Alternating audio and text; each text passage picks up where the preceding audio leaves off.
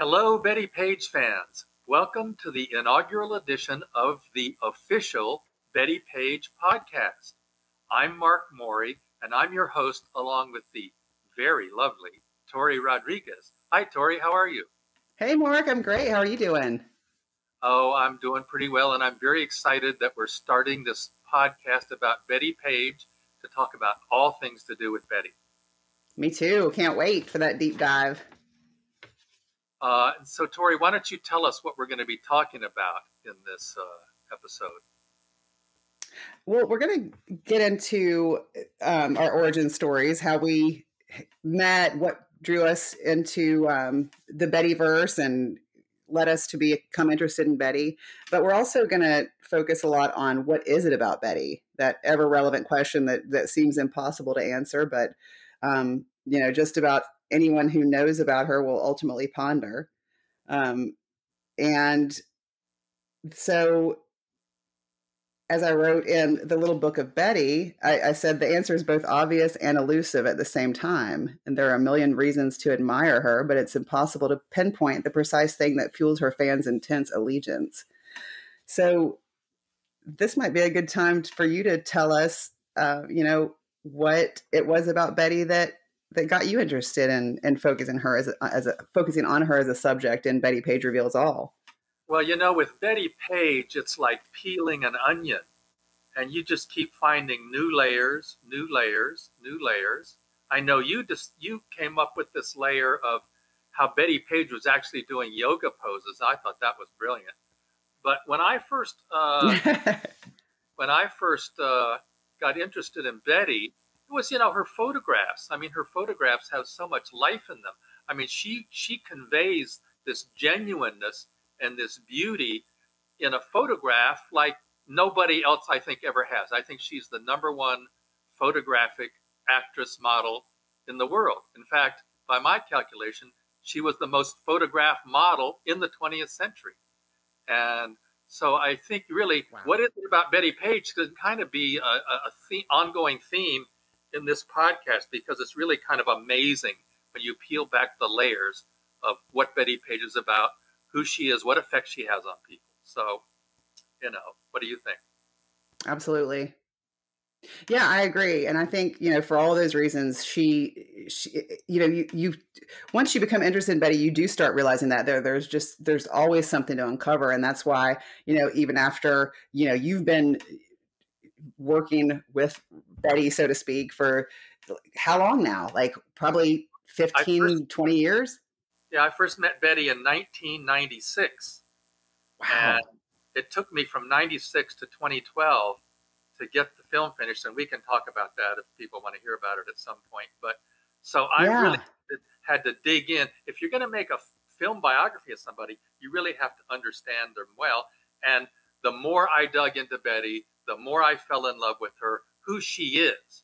I mean, lots of people love the photographs, mm-hmm. my photographs work, and who she is. That's what really, I'm just still amazed at the things I discover about Bettie Page. Yeah. And I think, you really kind of captured it. I think your experience is very similar to a lot of other people's experience, including mine. Like, you discover her, you hear her name, you see her images, and you're blown away, of course, for all the reasons you described. She's just there. I mean, there's no one else that I've ever seen who you just look at an image and just all this life just jumps out at you. She's just so vibrant and joyful and just so like comfortable and happy in her body. You can just see it in her movements. But then, of course that compels you to learn more about her. And when you learn her backstory and all the hardships that she endured and all the amazing triumphs that she had too, like being a college graduate in the 40s when less than 4% of college graduates were women at that time, just all that stuff. And that's just, of course, one of many details. But it's when you really get to know her, so to speak, that's what kind of hooks you in, right? Keeps you captivated. Yes, you mentioned she was a college graduate in the 40s, and that is an important point. I mean, women generally did not go to college in those days. Like my father was the only son in his family. He went to college. His sisters didn't. That was, how it was back then. Yeah. Generally. But you know, the thing about Bettie is she's just, you know, she has this amazing, she's a force of nature, I like to say. And that's what comes across in her photographs. I mean, the photographs reflect who she is, her personality. And when you discover, she was, well, one thing you reminded me of, she was not a conscious feminist, but she did things that women didn't generally do. So she objectively, she was some sort of a feminist, but it wasn't like an ideology with her or something. Yep, I agree completely. And, you know, I actually did a blog post about that on BettiePageFitness.com. I think it was actually called like, was Bettie Page really a feminist or something like that? Because people do cite her as a feminist hero. And yet other people have pointed out like, wait, no, Bettie Page was not a feminist. You know, she's never said she was a feminist. And, you know, furthermore, here's why she's not a feminist. But my argument is, you know, yeah, you can have feminist scholars lecturing all day. And of course they're important and have, you know, valuable contributions, but you know, then it's you can't discount the influence that someone like Bettie has had on countless women in their daily lives. And you know, that's part of, again, back to what is it about Bettie? You know, so again, you have her massive, you know, physical appeal, and even just beyond sort of just static appearance. But, you know, again, the things we described, the qualities of her that you can just see that jump off the page at you.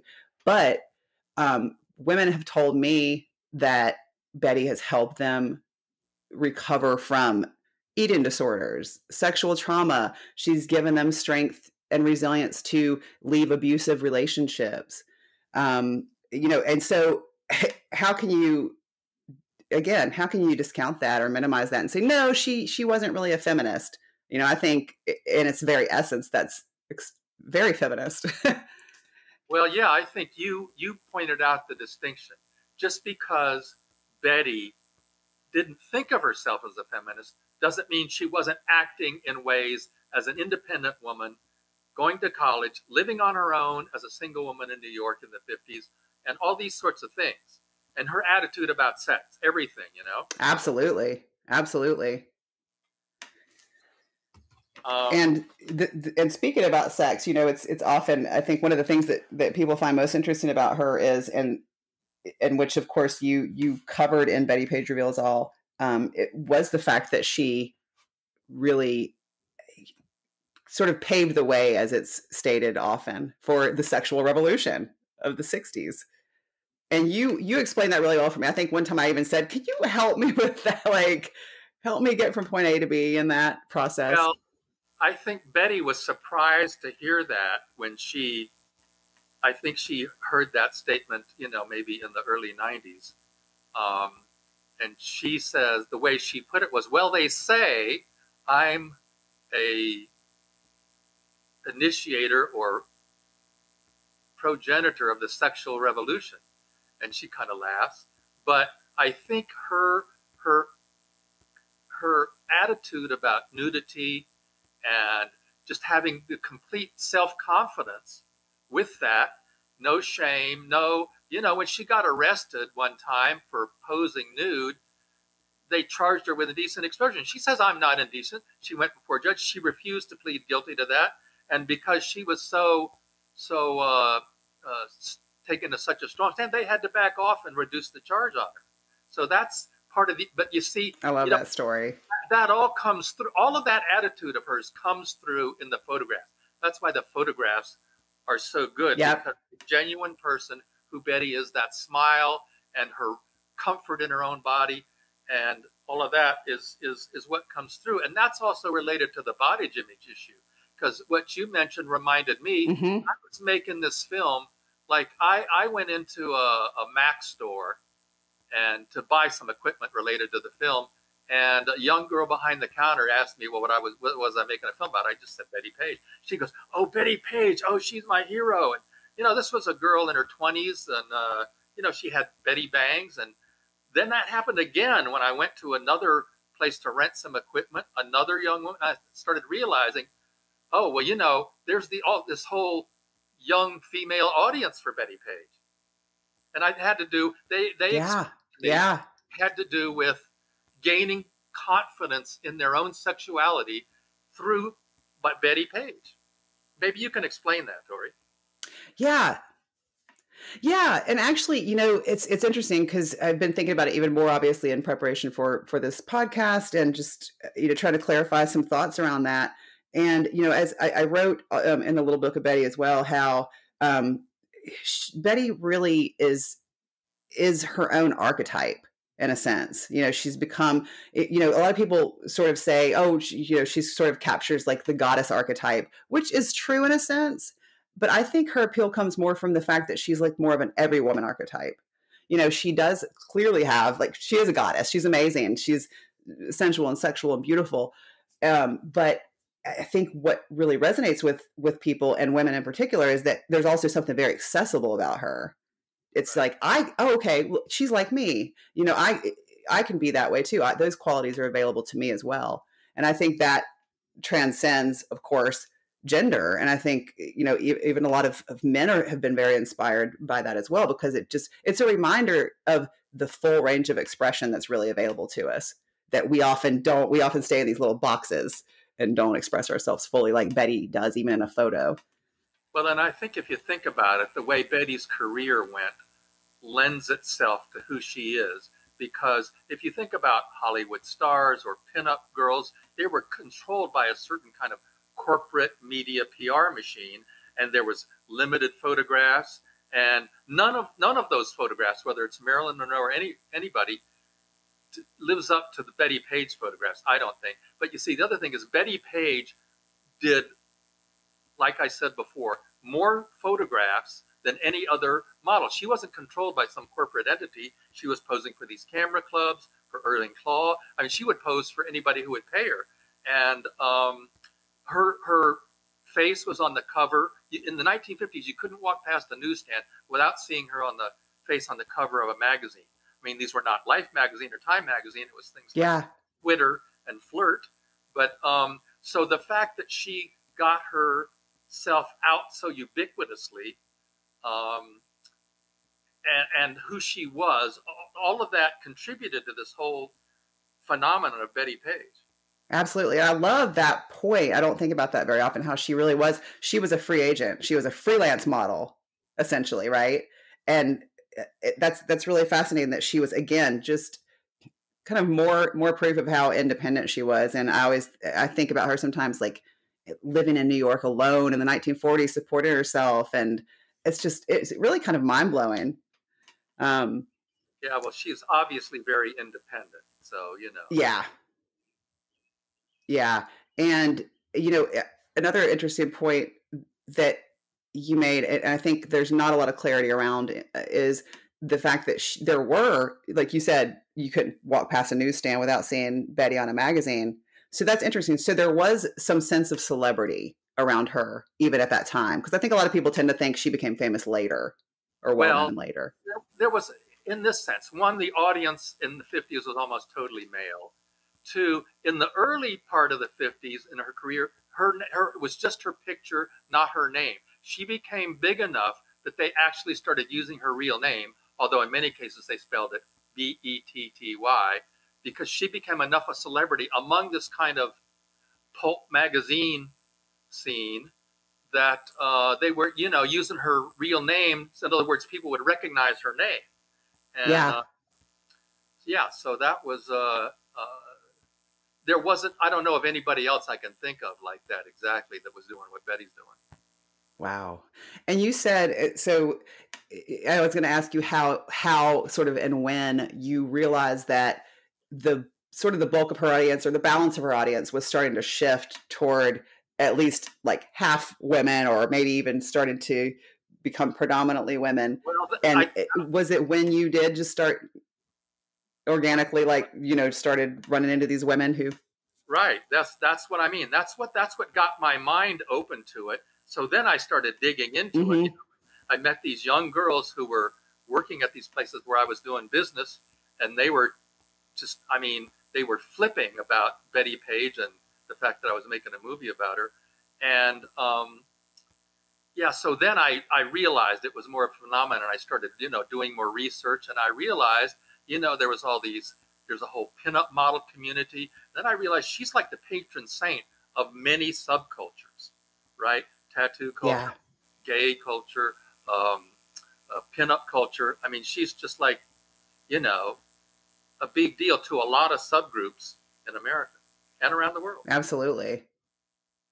Yeah. Yeah. And, one of the things, go ahead. I'm sorry. Well, I was just going to say, and she has this huge fan base all over the world, and she's still considered not mainstream, which is part of her appeal. She was never mainstream. She's not mainstream.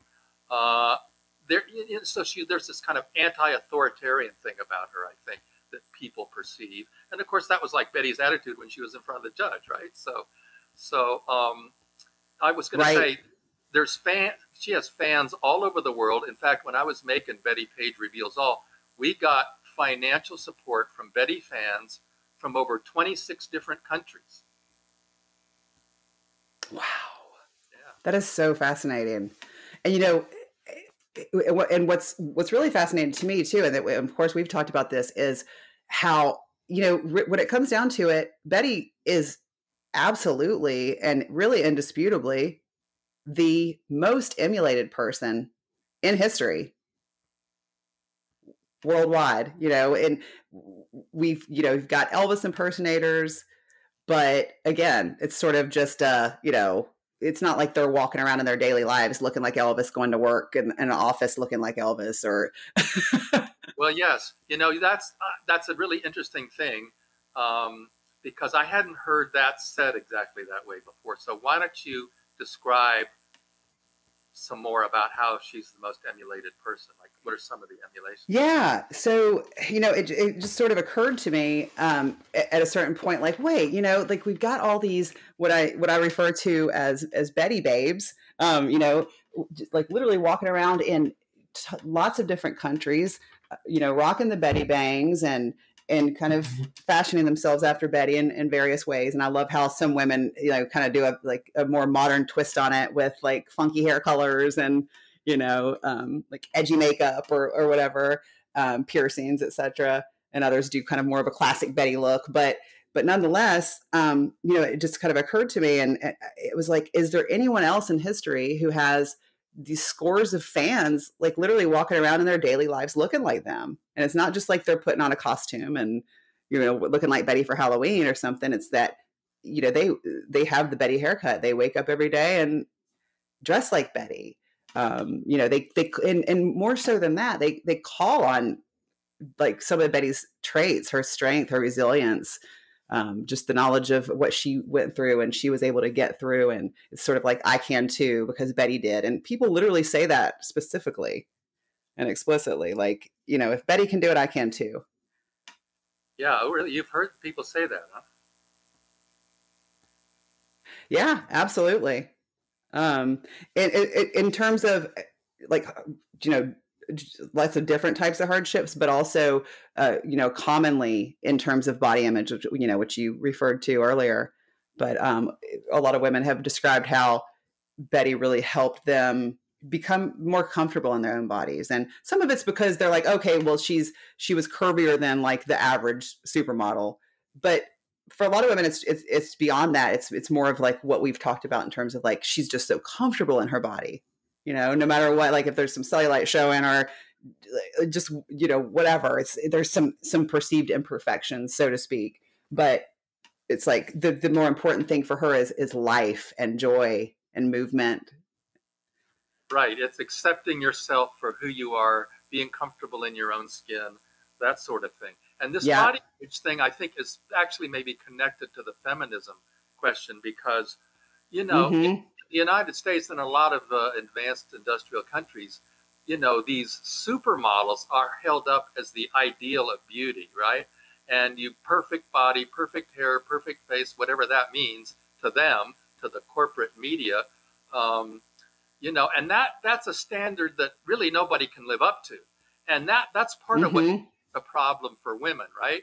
Is how I'm not sexy. I don't look like that. That's not a good thought, but that's the way the culture is. The corporate culture encourages all that sort of thing. And so this is what happened when I was talking to some of these young women who were Bettie fans. That's where I was understanding this phenomenon that whoever you are, you can be sexy and have confidence in yourself, and that's what they got from Bettie Page.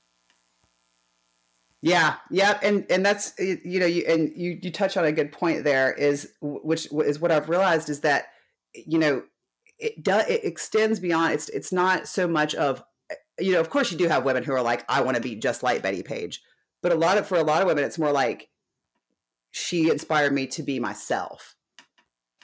Right. Which I think is a critical distinction.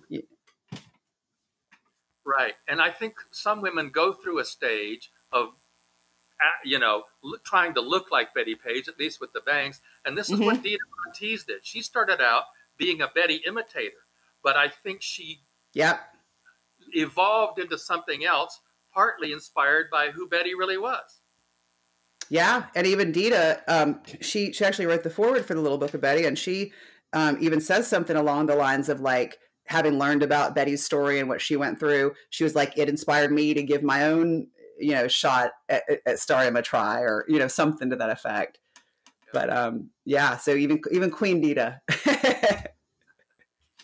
well, she had followed the Bettie path. There's this great interview with her in my film, and we did the interview at this Bettie Page event in Hollywood. It was like after Bettie had passed away. There was like an art show, a Bettie art, and Dita was attending there as a kind of a celebrity guest. And you see in my film, she's all dressed up with this hat and this outfit, and then she even had this pink table with this pink chair. And the chair, yes, very cinematic. Yeah, I loved it. Yeah, that was great. She's always happy to talk about Bettie Page. Oh yeah. She actually, you know, I actually quoted the both of you in an article that I wrote several years ago called, and I didn't actually write this title, but it's called "Male Fans Made Her a Star, Female Fans Made Her an Icon," I think, something like that. Based on what you had told me about, like, you know, her fan base becoming mostly women, and both you and Dita are quoted in that article as to why we were still, even back then, you and I were trying to answer, what is it about Bettie? Well, yeah, we should put that on our tombstones eventually, right? Yeah.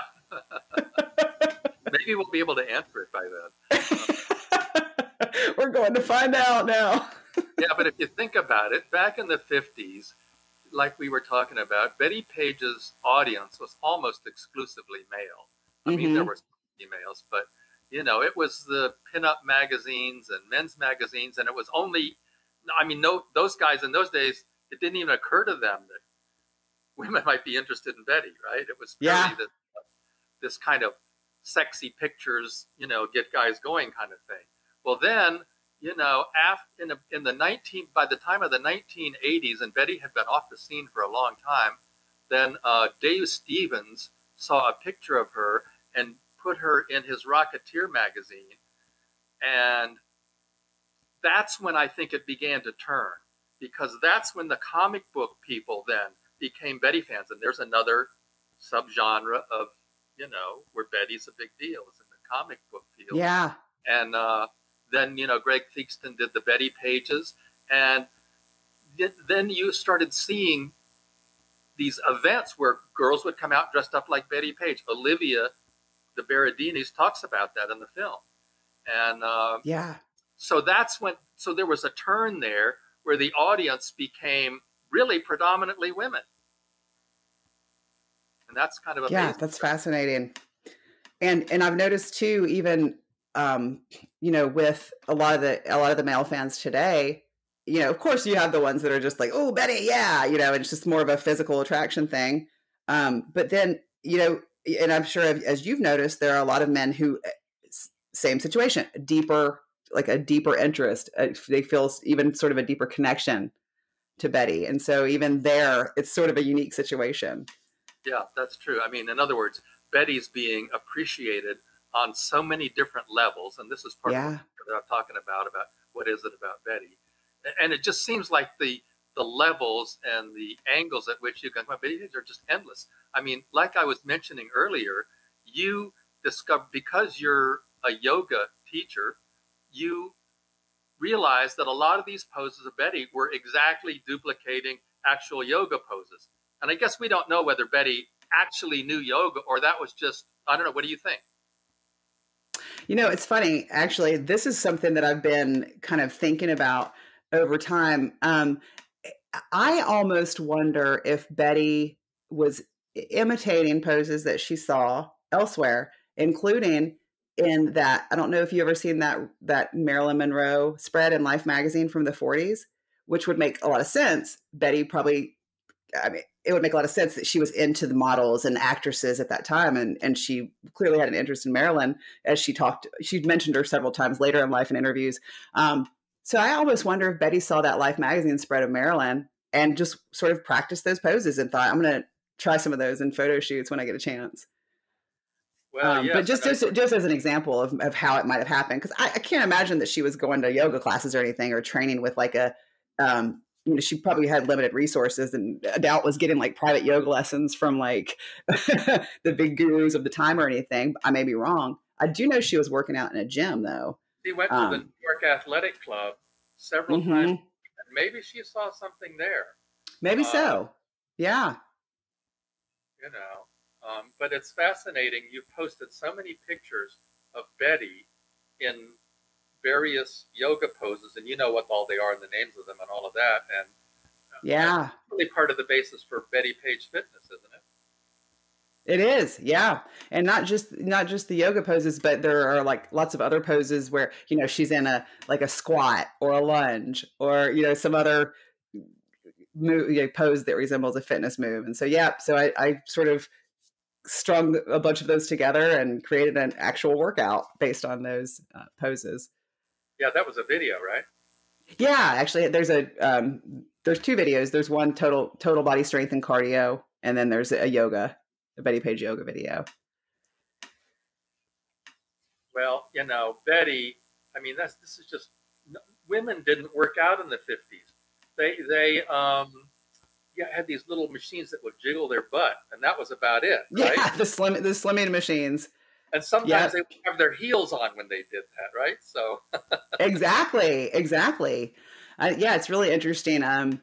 You're right. But back in the 50s, the gyms were pretty much filled with men, and it wasn't a place where you really wouldn't see women there. And it's really interesting to imagine Bettie sort of marching in there and taking her rightful place among all the sweaty, grunty men.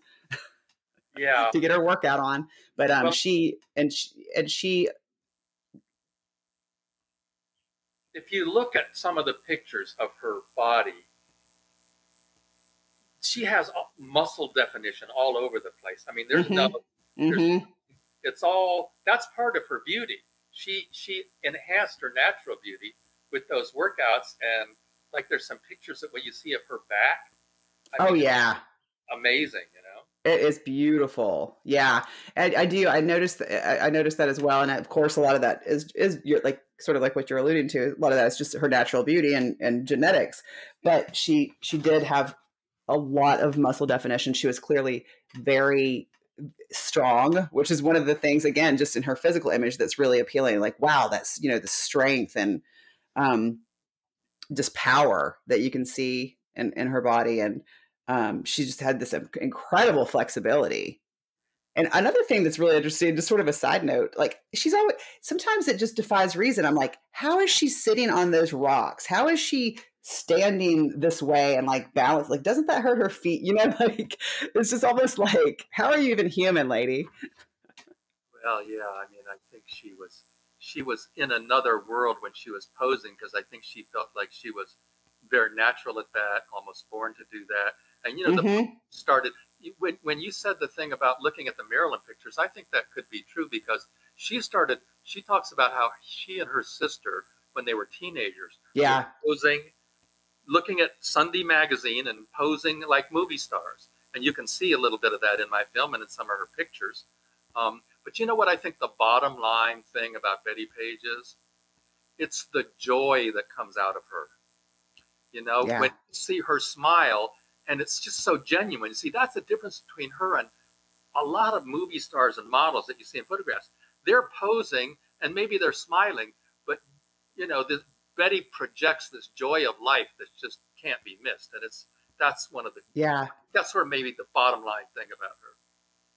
I agree. And I think in a broader sense, it's her humanity, right? Like and that's what, again, that back to that recognition thing. There's something that we recognize when we look at her, you know, especially that first time. It's like, whoa, wait, there's something here. You know, it's not just like looking at like some other thing that's like separate from us. It's like there's something of me in this too. And it's like, again, that, like you said, that joy that a lot of us tend to forget is within us or available to us, and kind of gets tamped down by the daily grind.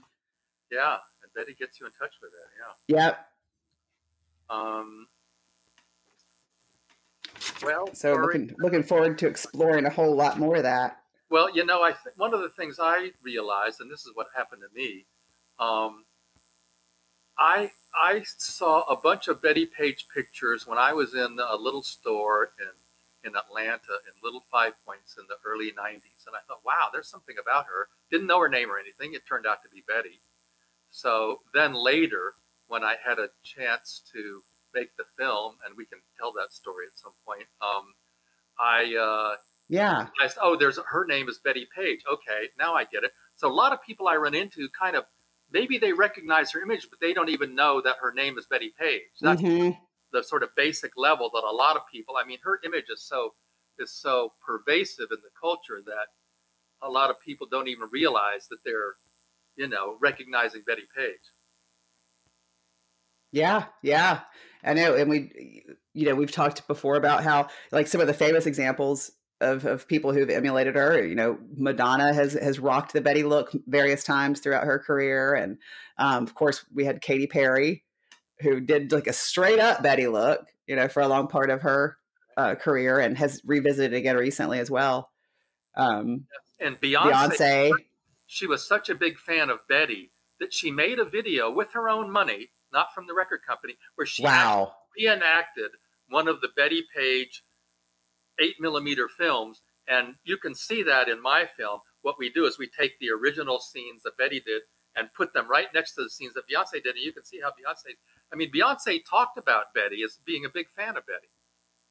Yeah, she did. I think she sort of did a Bettie inspired look at a couple different videos, and she still kind of had the Bettie bug after that first one. And I think that's when she did the thing you're talking about, where she sort of funded her own video. Right. Yeah, that was a great video. You know what, Tori? Maybe I'll talk a little bit about how I met Bettie Page, and then after that, you can talk about, you know, how you got into the Bettie Page thing. Yeah. And then, but maybe we'll save some of that for a future episode. But you know, people always ask me how I, you know, got connected with Bettie, and it was in 1996. I was having lunch with my entertainment lawyer in Los Angeles. He was one of my best friends, and Bob Darwell, great guy. In fact, maybe we'll have him on the podcast someday. But he showed me the book, Bettie Page, Life of a Pinup Legend, before it was published. It had not been published. He had a pre-publication copy, and he started, and I thought, wow, this is amazing. And then I recognized, oh, that's the woman I saw in that little store in Atlanta. That's when I put the name with it, Bettie Page. Okay. And then he said, you know, I'm negotiating with HBO to do a documentary about her, but now they want to do a feature film, but they don't want to, I forget his exact words. He couldn't come to a deal with them. And I said, well, let me do it. I want to make the film about her. And so he arranged for me to meet Bettie. And, you know, in those days, Bettie never saw anybody. I mean, she was a recluse. I mean, I'm guessing there was like maybe half a dozen who actually dealt with her in person. She could get her on a radio talk show or something. That happened a few times, but in person, she just didn't want to be recognized. Now, I did take her out to lunch many times, and she would enjoy herself, but she wasn't really being recognized. She still looked great. She still had the bangs, but, you know, she was living She was living on Social Security way out in Granada Hills, out in the suburbs of Los Angeles. And I think it was even a halfway house that had been there as a result of her release from Patton State. And anyway, Right. Bettie and I, became friends, and she agreed to make the movie right away. But the thing I had trouble with was agreeing. I thought I would just do an on-camera interview with her, right? She wouldn't agree to that. And I thought, well. So you didn't realize at the time that she was like, that was off limits. Maybe even if I realized, I figured. You didn't realize that at the time? Well, I don't know if I did or not. Yeah. I could overcome it. I said, okay, yeah. I'm going to hire a Hollywood makeup person, a Hollywood hair person, and, that'll convince Bettie. Well, I never could convince her. So this lawyer friend of mine, Bob Darwell, that had introduced me to her, he says, well, she was in her 70s, and he says, you don't know how long she's going to be around. So maybe you should just audio record some material with her. And I thought, okay, well, that's good for research. So I actually, on two separate occasions, one in 96 and one in 99, I did the one in 99 because that was only after that we found out about Patton State. But I did these, they were 2 or 3 hours each. And I just asked her everything I could think of. And so I looked at that as research, that wasn't, and it was only later that I realized, okay, she's not going on camera, but I can make a film with just her voice, and actually it turned out better that way. I love it. I think it turned out amazingly. And you're right. And that's something that a lot of people mention when they talk about the movie is like how they loved hearing her voice. And I thought that was so just really just a special touch too, that she got to tell her story. That's one of the things I love about the movie. Right. In her own words. Yeah. She basically provided the narration of the movie. And that's from those audio recorded interviews that I did with her. Yeah. So another great thing. My idea, my lawyer for that gave me for that. So. Yeah, that was a great suggestion. and hopefully we'll be hearing some snippets of that. Right. And you and I met when Bettie Page Reveals All showed at the Great Plaza Theater in Atlanta, right?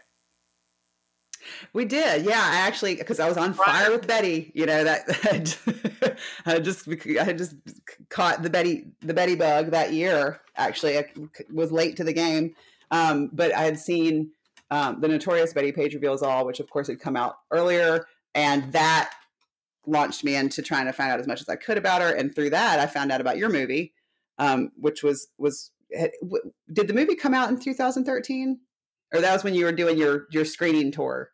We did a premiere in Las Vegas at the Rockabilly thing in 2012, but then it took a while to get it set up with the distributor, so it was released in theaters in 2013.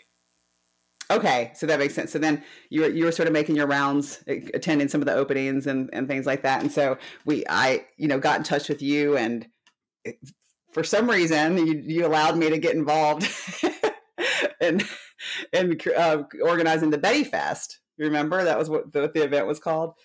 So it's like produced this whole event around it, and we had Greg Theakston there, and I did want to mention him, and may he rest in peace, because he actually passed on Bettie's birthday a couple of years ago. But he was a guest at the Bettie Fest and had some of the Bettie Page's copies there, and we had the Atlanta School of Burlesque participating, and it was a really great time. And then, yeah, so you and I have stayed in contact since then. Well, and it was old home week for me because I had gone to college in Atlanta and lived there many years. And when my first film was successful, I had gone to Los Angeles and New York. But so coming back to the Plaza Theater, to the old neighborhood that I used to live in, or all the hangouts, and have my film show there, and for you to organize a whole thing around it, that was just great. I appreciate it. Thank you. Yeah, it worked out great. It worked out awesomely. Sure thing. Yeah, it was a pleasure. But I think it is really, fascinating. I think about it sometimes, and I'm like, wow, this many years later, so going into, almost 8 years for me, and 25 years for you with knowing Bettie, and still, like, it doesn't fade. Like, it's not like, oh, I'm over that, I've lost interest. It's, Right. Right. it's taken its course or any of that. It's just still, it's always fresh. And again, it's because we can never truly answer that question of what is it about Bettie? Because it's always fun to try. We can always try. Exactly. And you've written 2 books about Bettie. You've done 2 video exercise videos, right? You have a whole business with yoga mats and different things. And you have Bettie Page yoga mats. BettiePageFitness.com. So, you know, and I made the film that was released 9 years ago, but now we're doing this podcast because we're just more into Bettie than ever, right?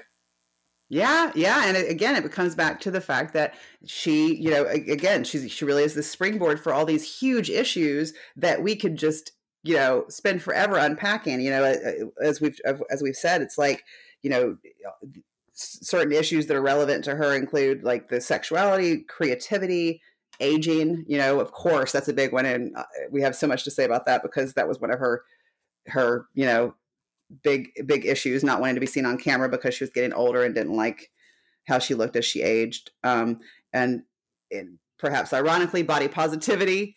We'll get more into that over time, and the fitness and the feminism question again, and just all kinds of rich topics that we can explore with Bettie as our filter.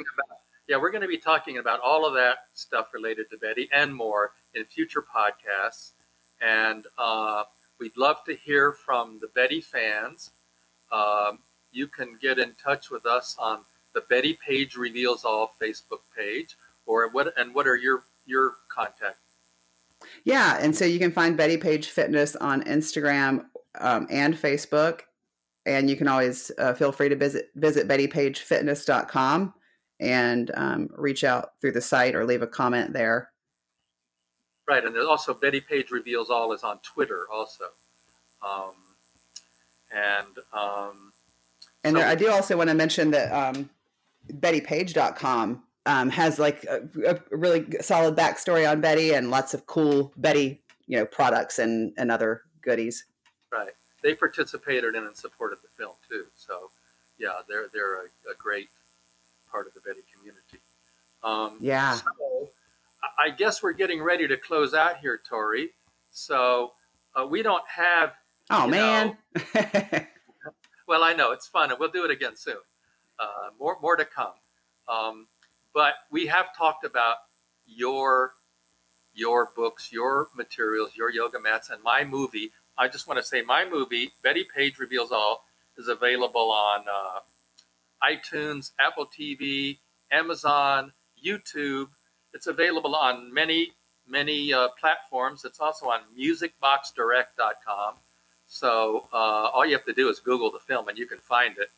And so we're the sponsors of this podcast, right, Tori? We are. And on that note, you reminded me, I should mention that both books, The Little Book of Bettie, taking a page from the Queen of Pinups, and my other book that I created with Bettie's nephew, Ron Brim, who we'd love to have as a guest on the show at some point. That book is called Bettie Page, The Lost Years, and it explores her later years through the lens of mainly her letters that she wrote to her sister Goldie, who is Ron's mom. And both of those books can be found on Amazon or Target or wherever, Barnes and Noble. And there's pictures of Bettie from that era, the Lost Years, right? You have in that book. Yeah, we have a couple of rare photos of Bettie from the 60s and 70s in there, as well as some of her like really early years and some of during her pinup years with Goldie, some candid, like sort of candid informal modeling shots. So lots of never before seen stuff in there. And that reminds me of one thing I want to say before we sign off. I am still amazed at seeing new photographs of Bettie Page that I've never seen before. And I've spent, like you said, 25 years looking at, digging through, organizing, collecting Bettie Page photographs. I think I collected something like 20,000 individual discrete images that I put on a hard drive. Then I used 1,000 of those in the film. But like even on Facebook the other day, someone posted a picture of Bettie I'd never seen before. And that happens regularly. I mean, it's really amazing. Yeah. Same here. Yeah, it really is crazy. I'm just like, how much did this woman actually work? I mean, she must have worked practically every day for that whole, like 8-year period or whatever it was. Well, I did the math. This is why I came up with the idea that she was the most photographed model, because she would go to these camera clubs. There would be 20, 30 guys there. And if they each shot several rolls of film, how many days she did that's far beyond what photographs taken of anybody else. So some of those guys did have film in their cameras. I think they always had film in their cameras, except when the cops came. Yeah. Wow. Well, I look forward to exploring a whole lot more, Bettie goodness with you in the future. I look forward to it too, Tori. I'm very excited about it. So just stay in touch with our social media on Facebook, Twitter, Instagram, and the other places, and we'll be posting this podcast there and let you know when the next one is ready to go. So have a great time out there, all you Bettie Page fans. Thanks for tuning in.